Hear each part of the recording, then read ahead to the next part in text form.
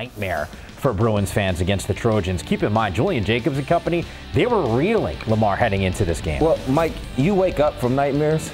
UCLA ain't waking up from this one, and USC put a whooping on them. And USC is one of the toughest teams to guard because they put 5 guys out there to spread you out, 6 guys averaging double figures. That backcourt again of Jacobs and McLaughlin playing like one of the best in the conference. They're just tough to beat when they're playing that well. That was Elijah Stewart with that triple. Before that, it was Julian Jacobs, Benny Boatwright KO getting into the act. When you're getting open looks, layups and dunks, Like that? Look, that's down the guts of the defense. Well, Jacobs there finishes. Draws a flagrant, though, on Tony Parker. You want to talk about a crazy possession here. He'd hit both free throws.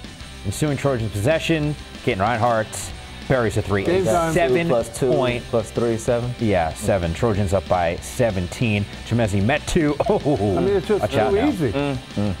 10 points, 11 rebounds. That's just scary. Oh, my gosh. Trojans up 19. Yeah, there's a reason to celebrate. Henny Enfield's team got to be excited about how they came out of the gate. Outlet, they gone. Yeah, Jordan McLaughlin, though, buries that 3. He had 18 points. Guys, the team 11 triples in this game. 11 for 23. Outstanding. I mean, they're breaking press and shooting threes. It's not good. It's not, because this Bruins team has now lost 8 of its last 10 games. Their season, in a lot of ways, mercifully, it is over right now. The Bruins, boy, this was a struggle for them. SC, they defeat UCLA 3 times in the season for the first time since 1954 and beat the Bruins 3 times in a row in the same campaign. 1942 is the last time you can go back to that.